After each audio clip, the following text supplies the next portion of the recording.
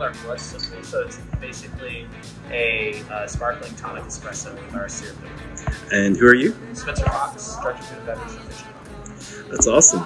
And how did you come up with that, or? No, so one of our staffers in Dallas, this is one of the drinks that he formulated. We all kind of dabble in our experimental syrup. And how would you explain the experience in terms of this particular drink? This particular drink is more of a cocktail experience, to where it's something you kind of lightly sip on. It's lighter. It's not like a typical coffee drink that you'll like. It's very bright, kind of sweet with the blood orange, but it's very well rounded. So it's not a negative experience, but it's different. Wow, that's awesome. And how have your first couple days here gone? Very successful. Day 2. A lot of people in the area have come out, building spaces, and also the tenants. We've had a very good flood of people in this first week.